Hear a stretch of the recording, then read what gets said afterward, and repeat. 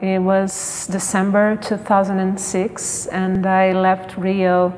It was a burning hot, sunny Rio summer, and I arrived in Colorado in the midst of a snowstorm, a very heavy one, so everything was white. I couldn't even see the airport. And for me it was very new, very interesting and very moving as well, because it was like it made the change of life even stronger, even more remarkable.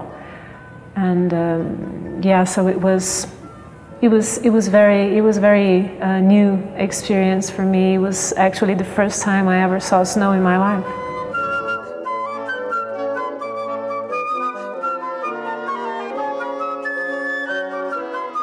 And Rio has one of the world's most famous beaches, Copacabana, and I used to go there as a kid, and I used to take my son there too when he was a kid.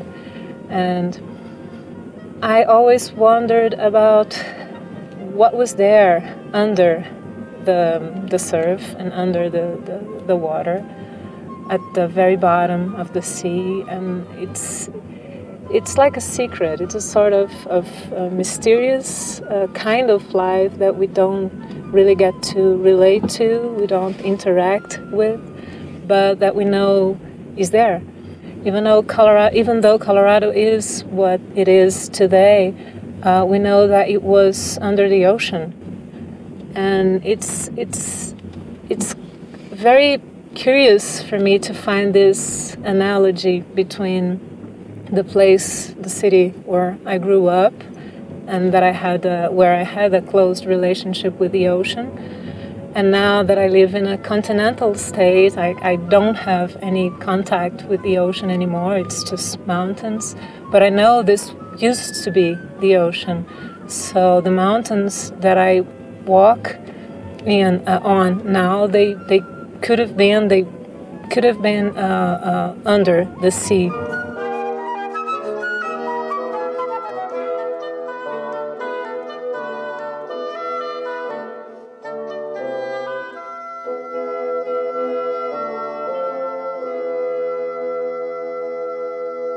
I left the horizon in peace and preferred to dream of islands which were real and which maybe I'd be able to swim to if I ever got serious about swimming, and separated by a world of different shadows, a world where speed and sounds were different, where animals, very different to myself, lived, the world of fish, of algae, of mollusks, of crow blue shells, like those I would read in a poem much later. A whole other life, other register, but a human being could actually swim between them, observe them, dive to the ocean floor in Copacabana, and touch the intimacy of the sand there, so far from the popsicle sticks and volleyball and empada vendors. The intimacy that was completely oblivious to the chaos of the neighborhood of Copacabana, where people hurried along or dawdled in the elderly gait of the retired, or mugged or got mugged, or queued at the bank, or lifted weights at the gym, or begged at traffic lights, or pretended not to see people begging at traffic lights, or looked at the pretty woman, or were the pretty woman with the tiny triangles of her bikini top, or tallied up prices on the supermarket cash register, or collected garbage from the sidewalks and streets, or tossed garbage on the sidewalks and streets, or sold sex to tourists, or wrote poems, or walked their dogs. The drama of the city didn't even figure in the subconscious of the ocean floor. It wasn't important or relevant. It didn't even exist there. I came to the United States twice before I came to live here. One was as a tourist to New York for a week with my first husband, and the other was at a Buddhist monastery in California for 2 weeks. And that was right after 9/11. And I was so confused with all the security things going on.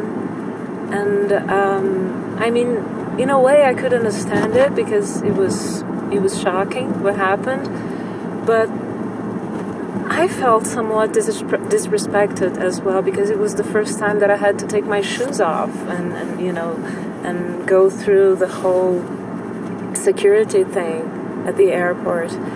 And I thought, I don't think I'm going back to this. I'm coming back to this country, because this is way too much for me. This obsession with security, even though in a way I could understand it, but I didn't want to go through it again. And then I meet this Brazilian guy in Rio who happens to live in Denver. And 6 months later, I'm in Denver with my son. But it's not exactly Denver, it's Boulder. But it's not exactly Boulder, it's Boulder County, but I live in a town called Louisville. So it's really like the Russian dolls that you live one inside of the other, and you just keep deconstructing. It was not planned at all, and you should turn. Okay. Actually, you can turn on 28. I think it's better. Okay.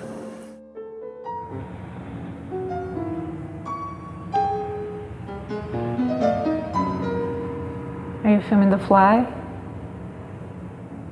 There's an extraordinary book by Marguerite Duras, and she witnesses the death of a fly, and she's writing the book. It's called Write, écrire, and she's writing, and there's this fly who is dying next to her, and all the time she's witnessing the death of the fly. It's very beautiful, very poignant.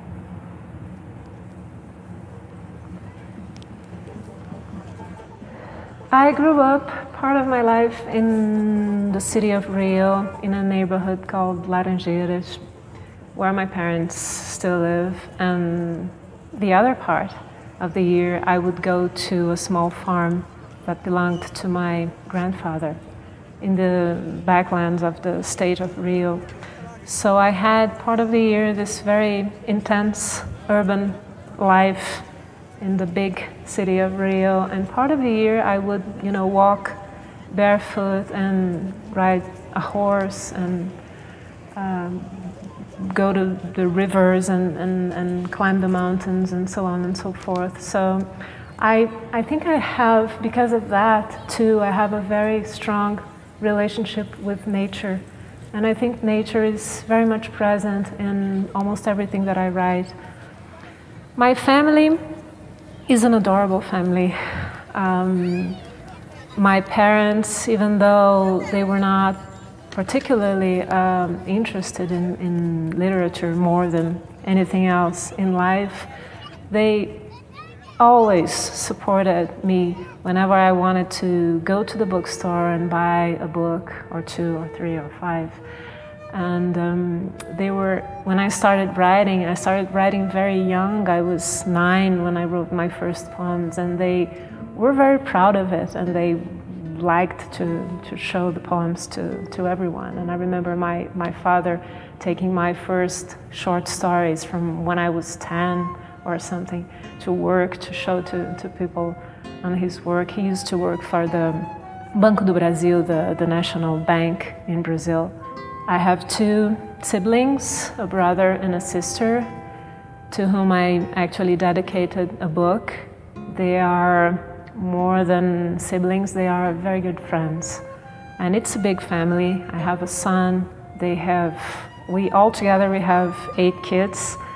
And so my parents have 8 grandchildren and 2 great-grandchildren. And this is the tough thing about not living in Rio. I miss them a lot. I miss my family a great deal, but we get together every year. My father just turned 80 last December, but we get together every year. and they still haven't come to visit me here. I hope they will one day. And yeah, I miss them, but we're always missing something in life, I guess.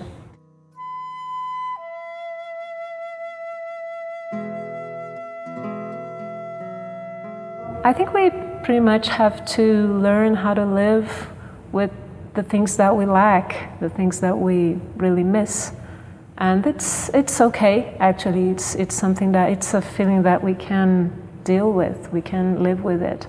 And in my case, I can actually turn it into literature when I write, either when I write fiction or poetry.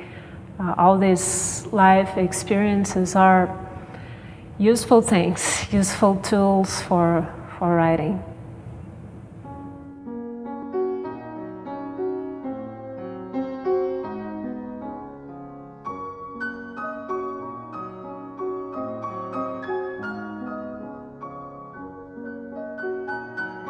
Fernando já tinha dado tantas voltas depois de sair de casa que já não lembrava mais qual o caminho.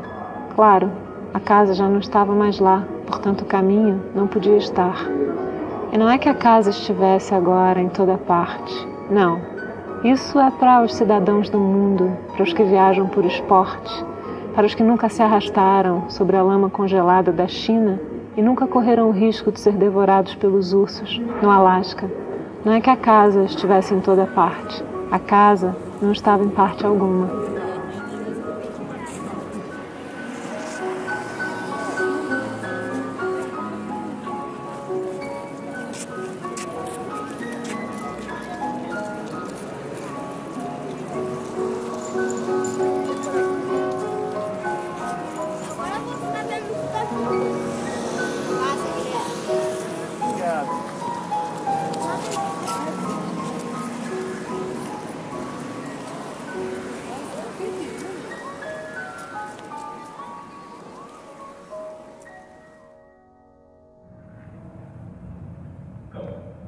The house I grew up in Rio is a very special place, and I still go there every time that I visit Rio. It was actually a small two-story building built by my grandfather to his two daughters. So my mom lives in the lower floor and my aunt on the top floor. And they are still there up to this day. It's been 50 years. But what breaks my heart a little bit is that when my granddad built that house, he bought the land and he built it. It was a very bucolic sort of place in Rio. It was a dead-end street with cobblestones, and at the end of the street it was the forest, and there was this fountain. It was a very special place in Laranjeiras. And everything's changed around the house now. You know, the place is still the same, the building, the small building is still the same, but everything around it has changed so much. And there is so much noise and so many things going on, buses and loud music from the neighborhood. And sometimes when I visit my parents, I feel that they are sort of hiding. You know, it is as if their world, their small world, were still the same, but the exterior had changed a lot. And that's what happened actually with the city of Rio, because it grew so much in not that much time. So yeah, it's, for me, because of that, it's not always easy to go back there.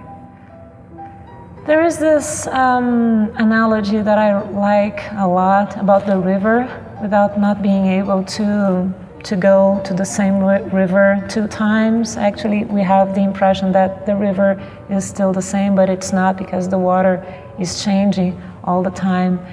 And this is more or less what happens, I think, when we revisit places from our past. We have the impression that we will be able to find them again, but it will never be the same thing again. even if they apparently are, we change. So our eyes change and our relationship with these places change as well. So it's not really, in my opinion, it's not possible.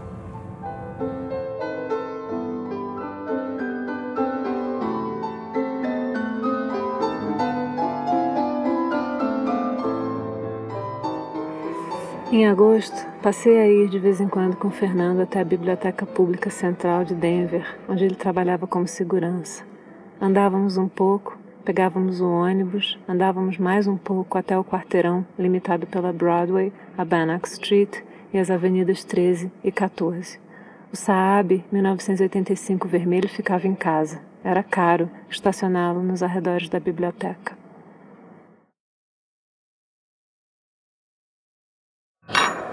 When I was 18, when my friends were going to college, I decided to go to France to, I don't know, to do something different and to go away a little bit. There's a problem with Brazilian families. Actually, most Latin American families are like that. They tend to stick together for longer than it would be healthy to. So sometimes kids would stay with their parents until they are 30 something. But it was a very nice experience for me.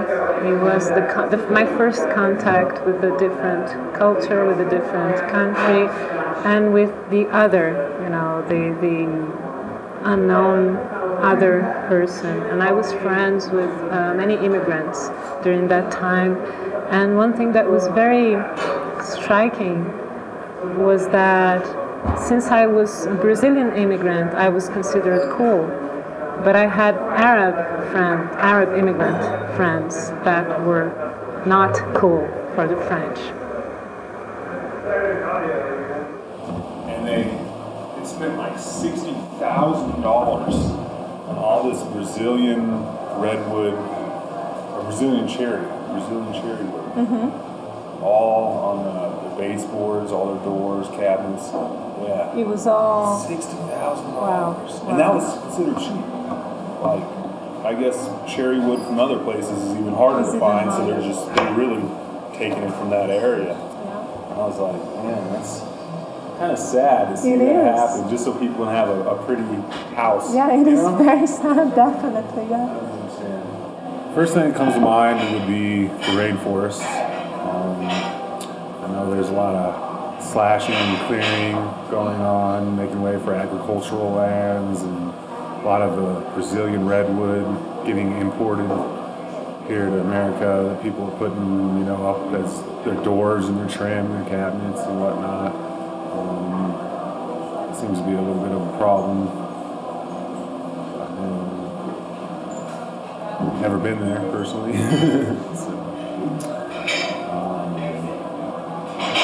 One of my favorite bands happens to be from Sao Paulo, Brazil. They're named Sepultura. I like them a lot. But yeah, you think of the jungle and the tropics and just amazing biodiversity. That's what comes to mind in Brazil. Well, first of all, I think that the character Vanja, she finds this color, the crow blue, that gives name to the book, as a way to relate her two places, the place where she comes from, Copacabana, and the place where she's living now, Colorado. And it's a color that has to do with the natural world. So in Copacabana, there were the shells, the blue shells, and in Colorado, she discovers the crows and the ravens that are blue. Both worlds, the world of the crow and the world of the shells, the yonder world of the sea in Copacabana, they're both in their own specific ways mysterious for her. Nowhere to go, no self to cherish or pity. no path to follow or fear, no oath, no aim, no breath, no other and no other miracle, no flaw, no truth.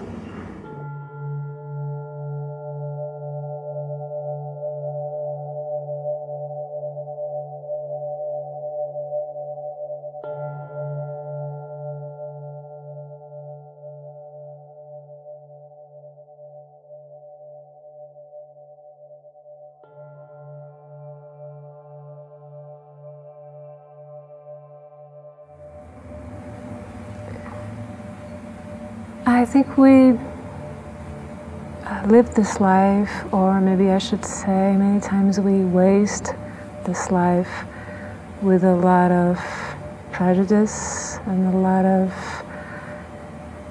concern about things such as the past and the future, and we very rarely are living in the present moment, in the here and the now. And trying to do this, to live in what your life offers you in the moment, also confronts you with the idea of to whom or to what you're relating to at that specific moment. And it's challenging to relate to others and to be respectful and not to want the others to be just like us. I mean, we are constantly looking for a mirror, and when we don't find the mirror, we tend to disregard and we tend to disrespect. And this can happen with immigrants, for instance, and this can also happen to the way we relate to other non-human animals. And it's a very crucial thing for me. So speciesism, it has the same root as sexism and racism. So in the same way that some time ago, white men thought that they owned black men and that they could enslave them, in the same way that a while ago, and even in this present times, men many times think that they own women. Human beings think that they own animals, and this is a very serious ethical issue for me, and something that has to be reconsidered. And I think our evolution as a species, it will have to deal at some point very seriously with the issue of how we relate to other species, to the animal species. A dog barks outside. It is the coldest day of the coldest winter of our lives, mine and the dog's. In the midst of snow dragonflies, where is Buddha nature? What is Buddha nature? Does the dog really care? Okay. Can I start? Yes. Translation was never a problem for me as a writer. I know I write in Portuguese, but even if I did write in English or in Spanish, which are languages that more people speak in the world, I work as a translator as well and have done so for more than 10 years. So I'm used with working with other people's books as well, and make them available to the Brazilian reader. So I think this is natural. It's a natural process going from one language into other, and of course it has to be done with care and attention, and the translator has to be very humble. Sometimes, of course, things are lost in translation, that's inevitable, but there is a degree of gain as well. Sometimes I have books translated into into many languages, and sometimes I think that when I'm able to read the translation, of course, sometimes I find things better in the translation than they were in the original, and that's amazing. I mean, that's how things are, and it's way more organic than we tend to think it is.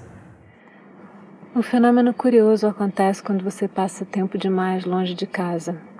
A ideia do que seja essa casa, uma cidade, um país, vai desbotando como uma imagem colorida exposta diariamente ao sol. Mas você não adquire logo outra imagem para pôr no lugar.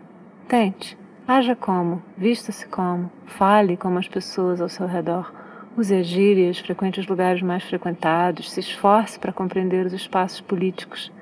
Tente não se surpreender a cada vez que vê as pessoas vendendo móveis e roupas e livros usados na garagem de casa. A placa, na esquina da rua, anuncia venda, garage sale. Ou os supermercados oferecendo toneladas de abóboras em outubro e ferramentas para esculpi-las, ou labirintos abertos nos milharais. Finja que nada disso é novidade.